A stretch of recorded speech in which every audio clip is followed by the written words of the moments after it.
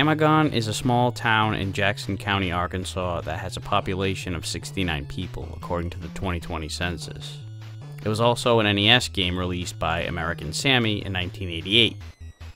In it, you play as Amagon, the most underdressed and overdue for a haircut Marine in the history of the world, whose plane has crashed and deserted him on an island. Your mission is to get to the other side of the island because that's where your rescue boat is inexplicably docked. The Marines in this game are not very good navigators. Along the way, you'll encounter a barrage of wildlife that all want you to die. I guess they feel like humans are an invasive species. You're armed with a rifle, which has limited ammo, and when you run out, you're resorted to using your gun as a club, which isn't very effective at all, and downright impossible against bosses, but at least it's something. That being said, you're probably not going to have to worry about this unless you're an absolute trigger-happy madman, because you do have plenty of ammo, and the game is fairly generous with bullet refills. A lot of enemies are low to the ground, but you can drop on your belly and shoot from there to get to these small bastards. The controls are responsive, but the jumping is spotty as shit because you get a lot of height, but you're in the air for like a millisecond. It makes it difficult to position yourself, especially when avoiding enemies, which is a real problem because guess what? You can only take one hit and you're dead. Now that's pretty common, and it is the practice in many great games, including Super Mario Bros., for example, but there are several reasons why that system absolutely blows in Amagon. The biggest reason is how easy it is to get hit. The enemies usually aren't all that complex, but they're often fast, come out of nowhere, or there are several on the screen at the same time and you have to be precise with your positioning, which isn't easy when you consider the previously mentioned overly quick jumping mechanics. By default, the one-hit death system makes this game very frustrating. However, there is help in the form of a power-up. When you collect this icon, called the Mega Key, you'll obtain the ability to play as Megagon, a steroid-riddled machine of a beefcake able to wipe the floor of enemies that normally require several bullets with only one punch. Or even better is the Laser Blast, a wave of energy you can toss that not only covers a lot of ground, but obliterates everything in its path. Not to mention you get hit points with it. That's right, it's not a one-hit death anymore. So wait a minute now, this guy is a Marine, but he's also basically the Incredible Hulk. And then at the end, you end up fighting aliens, including the final boss being a huge alien that's hiding out in your rescue ship. What's going on here? Well, the plot in the original Japanese release was a little different. In that version, you play as a scientist who has a special drug that can transform him, and the creatures on the island have stolen his formula. So while that's also way the hell out in left field, it's at least a better fit for the context of all this insanity. I guess the war on drugs that we were engaged in at the time prompted us on this side of the pond not to glorify drug use. Anyway, the Megagon feature is a big help, but the caveat is that you have a limited usage of its power. You'll be given what's called Mega Points, which are converted from your regular point total. You get 1 Mega Point for every 5,000 points on your score. Whenever you take a hit, or use your laser beam, you're deducted 1 Mega Point, and you have a maximum of 14 Mega Points at a time. So as dominant as you can be as Megagon, you'll probably want to conserve it. Once you collect the Mega Key, you can trigger Megagon by pressing select, so you can even save your power up for later when you want to use it, for example, the boss battle. When you take a hit with 0 Mega Points, you'll be transformed back to Amagon. The Mega Keys are semi-random. There are certain enemies that will have them sometimes, but it's never really cut and dry where they'll turn up, although there are several spots where you're almost certain to find them. Either way, I personally like to save Megagon for the boss battles, even if there are usually Mega Keys shortly before the boss, or even during the boss battle in some cases. You'll still want as many Mega Points as possible during the fight. That being said, I'll treat the walkthrough as though you're always in Amagon mode, with the exception of certain spots. Aside from the Mega Keys, other power-ups you can find are bullets, points, and 1-ups. There are continues too, but it's one of the weirdest continue systems I've seen. First off, when you elect to continue, you can pick any of the previously beaten zones, so you can go back as far as the second zone if you wanted, not sure why you would, but you can't continue from the zone that you're actually on. So you're basically going back at least one zone as if you're playing Punch-Out and you lose and end up getting ranked down. If that weren't enough, you can't even use this continue feature until Zone 4. So if you're on Zone 3 and you get a game over, you have to start all over again. There are 6 zones altogether, with 2 stages each, totaling 12 stages altogether. Each zone has a different theme, so you'll either be at the river, the mountains, or the rainforest, for example. So while this is all on a deserted island, there is a variety of visuals, especially when you factor in that each zone has its own set of enemies. You won't see any repeats until the very last zone. So while the graphics aren't bad, the finicky jumping controls and the sloppy gameplay in general make this one tough to stick with. You play this game and generally end up asking yourself why you're not playing a better running gun game like Contra, Bucky O'Hare, or anything from the Mega Man series. The one distinct characteristic that this game has is the whole Megagon metamorphosis, but that's not nearly enough to save it.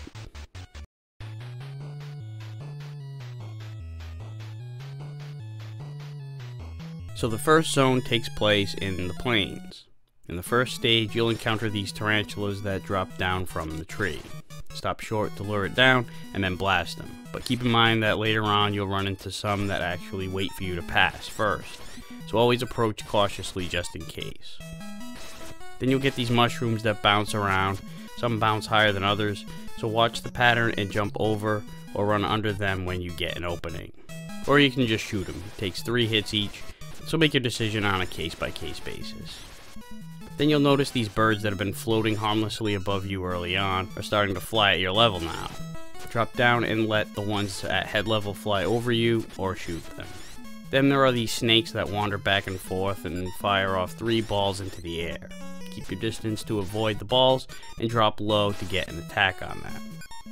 Then there's the wasps. They'll spit out 3 projectiles and a spread shot and then hover around for a bit before taking off. If you're close, you can let the projectiles pass over you, otherwise give yourself as much distance and slip between them. When you get here, this bird will swoop down. Shoot it or get on your belly and let it pass.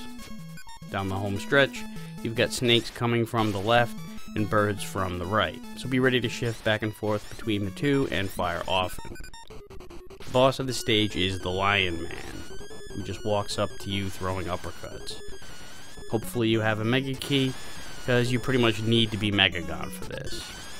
He'll head straight for you, he won't back up, and you can't jump over him, so you're pretty much screwed as Amagon. You won't have enough time to shoot him.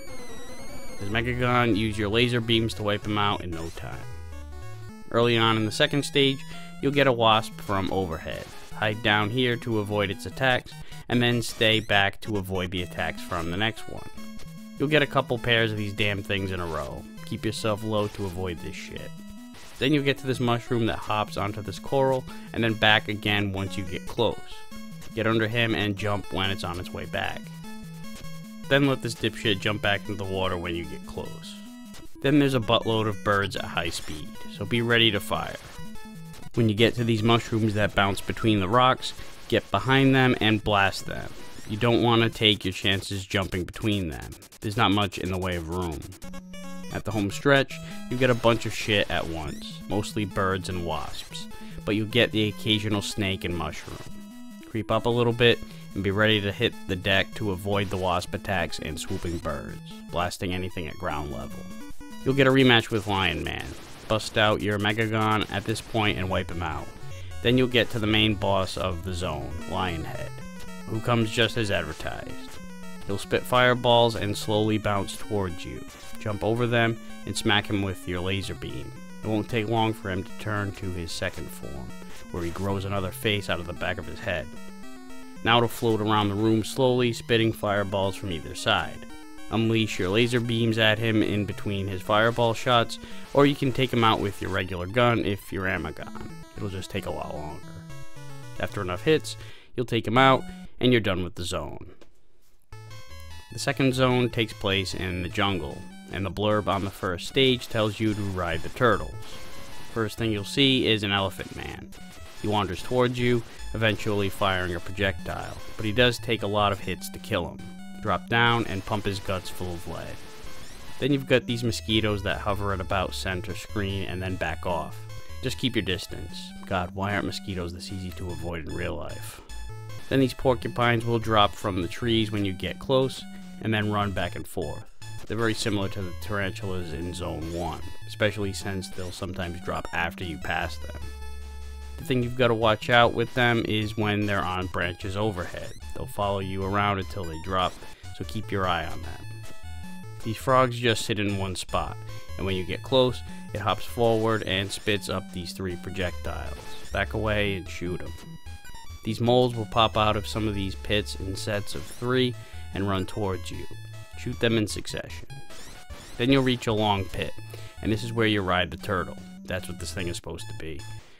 The porcupines that drop during this section are more of a distraction than anything. Just let them drop and be ready for the bees who fly overhead and drop 3 projectiles on a spread shot. Get in between them. You'll have to switch turtles about halfway across. Landing it isn't a gimme thanks to your speedy jumps, so be careful. When you get to the other side, you've got some more moles, frogs, and bees before you meet up with the boss. Although it's not really a boss, but you do have to clear 2 of the elephant men before you can advance.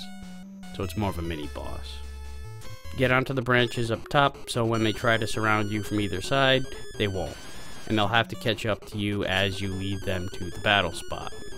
Turn into Megagon and quickly dispatch of them with your laser blast. Otherwise, you'll give your thumb some exercise by blasting them with your gun. Early on in the second stage, you get a choice of heading up top this way or carrying on at the bottom. If you go up top, you have to keep your eye on the frogs shooting from underneath and jump to avoid their attacks as you blast the ones in front of you. If you're underneath, you don't have to worry about the frogs' attacks from above, but there are bees up there, so pick your poison. I personally prefer the top route. Then there are several pits in a row with moles in some and no moles in others, so approach each pit cautiously. You'll get onto another flying turtle, and once again, all you really need to do is sit tight and let the porcupines fall around you. When you get on land, don't go anywhere, stay on the turtle because you'll go over another water pit. This time though, watch out for the bees. You might have to shift your position on the turtle a little bit. Don't get distracted by the mosquitoes when these porcupines drop from the trees and maneuver around. As long as you stay back, all you should be focusing on are the porcupines. Soon after is the boss, the devil tree. Your target is its eyes, and you have to take out both. So use your laser beam and you can cut through both of them, and it'll wipe out the bats that it fires at the same time. If you don't have any lasers, punch your way through the bats and then attack the eyes. If you're regular Amagon, you should be able to get mega keys after shooting down the bats. After a few shots to each eye, you'll cut this tree down and move on to the next zone, which takes place on the river. First enemy you'll meet are the crayfish that wander back and forth, and then do a little jump once you get close. Shoot them from a distance. Then there's the alligator man. You'll get 2 of these fuckers right away. They don't do much, just walk slowly and spit out a projectile ball, but they take a lot of shots to kill. And with 2 of them together on this spot, you're going to want to drop down right away and lay waste rapidly. Then there are these snails. You'll catch a glimpse of them in the water, and they'll pop up onto the land before scurrying across and back into the water. Same for these seahorses. Shoot them from either side as you ride on this log across the river. Even the alligator men start out in the water sometimes, so be ready to back up so you have enough room to shoot them down when this happens.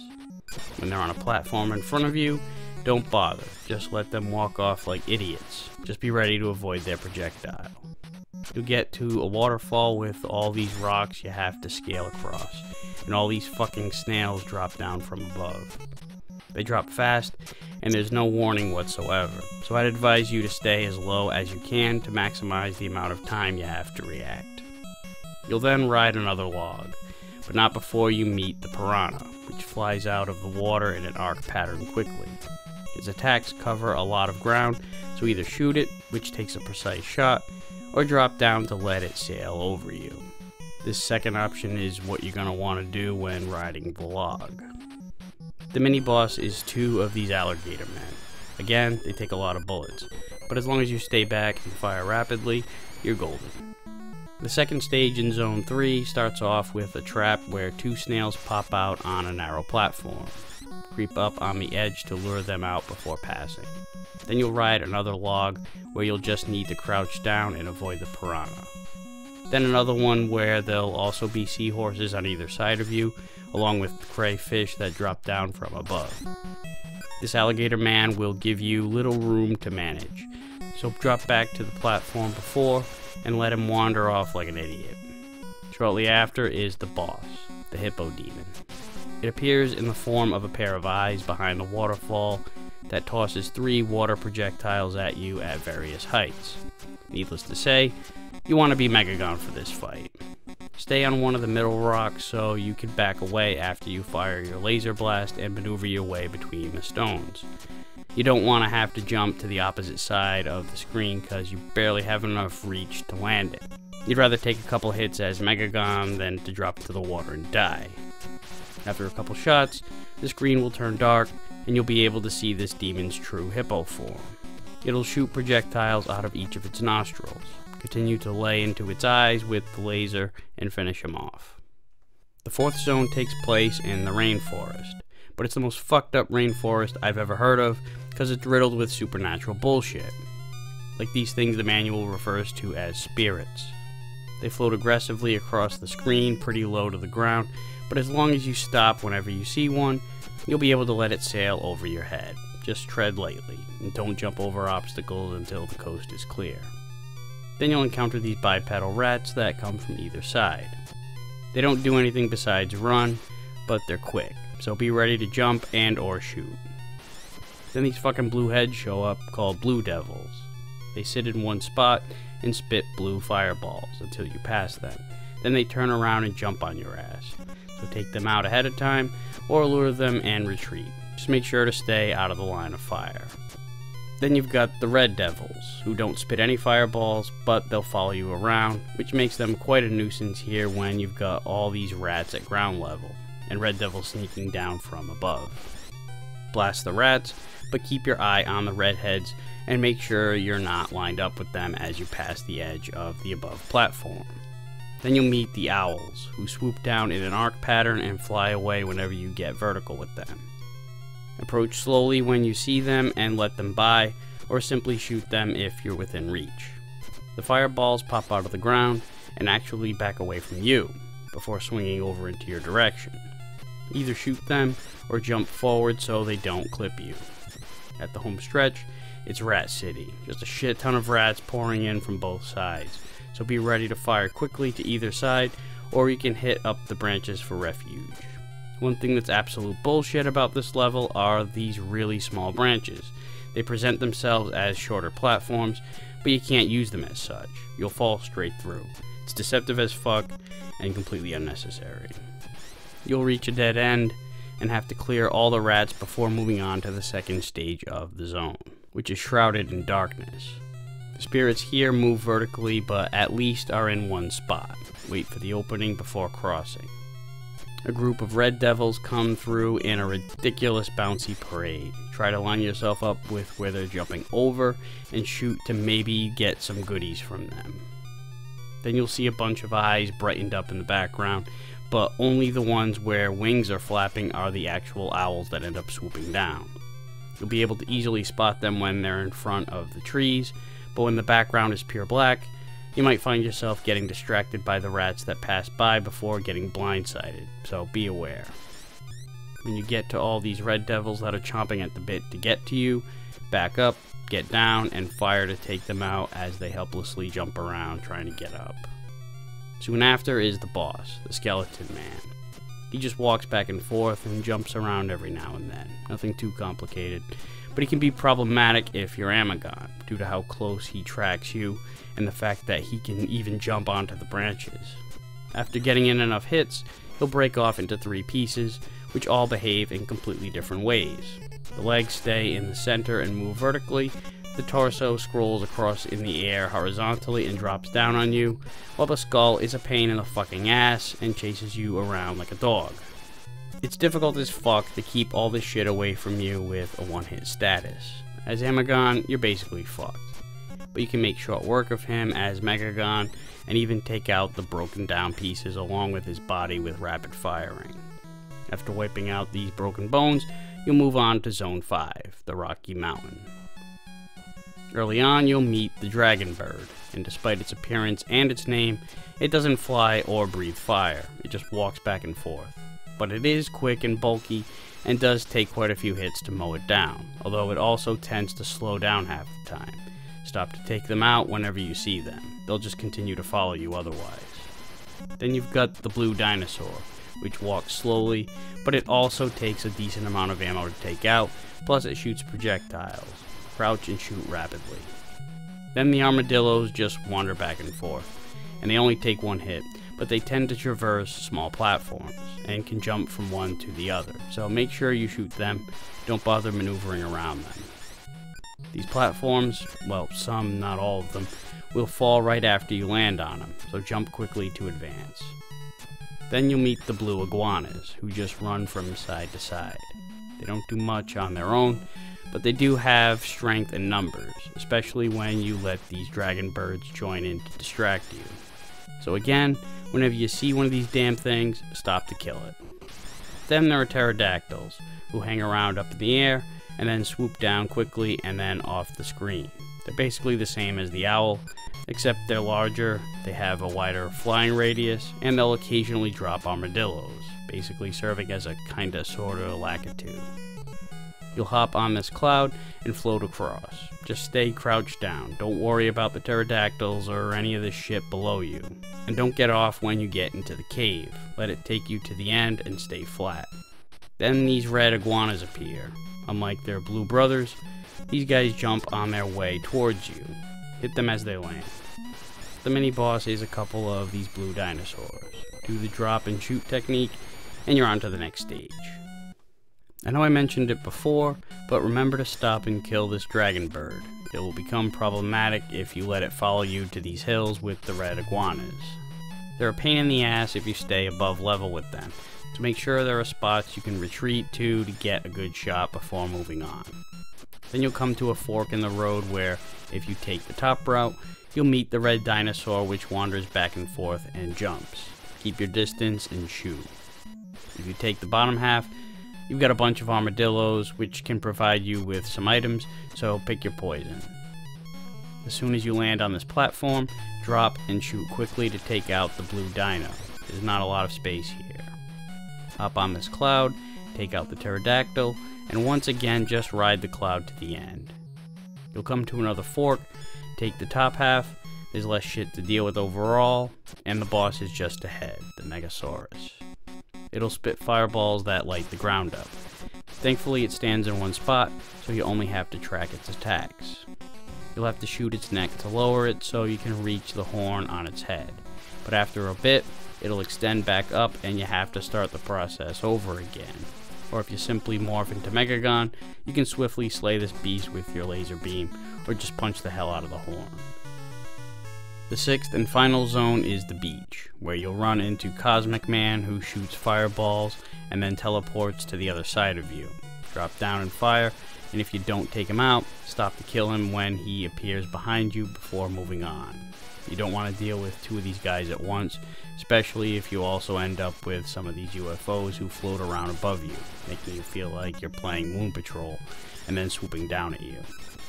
You can shoot them for some items, or you can just drop down and let them pass. Then there are octopi, who bounce back and forth. Stand back and shoot them down. Lobsters will crawl up the trees. Shoot them if you can reach, or let them jump over you when you pass and take them down. Then there are these little guys called mini cars. The purple ones wander around and jump, and the gray ones are faster versions. Either way, drop down to shoot them if you're level with them. Then for the first time in the whole game, you'll come across a retread, and there are actually two of them. First, the birds from way back in the first zone, and then the mosquitoes from the second zone, which really come in handy for acquiring items. Tread lightly. Whenever you see these guys come onto the screen, stop and kill them, or just let them walk back off the screen. You don't want to end up with too much shit on the screen at once. The mini-boss is just a chunk of UFOs. Wipe them out, and it's on to the final stage. It starts out with a series of birds. Shoot them down, or just simply drop down and let them pass. It looks like you're stuck here, but you can actually climb onto these trees to get up. Then you've got a long line of mosquitoes. Wipe them out to stock up on bullets and points, but be ready for the gray mini car that pops out of nowhere from behind when you come across this dip in the sand. At about the midway point, there'll be a ton of shit coming at you from all directions, although most of it really involves you dropping down to avoid it. Between the cosmic men you'll drop down to shoot, the birds you'll let pass by, or the UFOs that come up and swing back around. The start and stop method seems to work best here. After an infestation of octopi, you'll reach this cosmic man. Drop down and let him jump into your line of fire, but keep in mind that some of his attacks will cross paths with you, so be ready to jump. Soon after, you'll reach your rescue boat, which takes you to the final boss, the alien. It shifts from side to side, firing off lasers that alternate to either side. Trying to slide your way between this shit as Amagon and getting your shots off successfully is brutally difficult. Morph into Megagon, or you might as well just reset the game. Your target, strangely, is this little flashing star. Aim for it with spammed attacks with the laser, and after only a few shots, you'll wipe them out and finish the game. Then you'll light off some fireworks, set sail, and get the most abrupt congratulations of all time. You survived your mission, the end. And that wraps up this edition of Aqualung's Game Reviews. See you next time.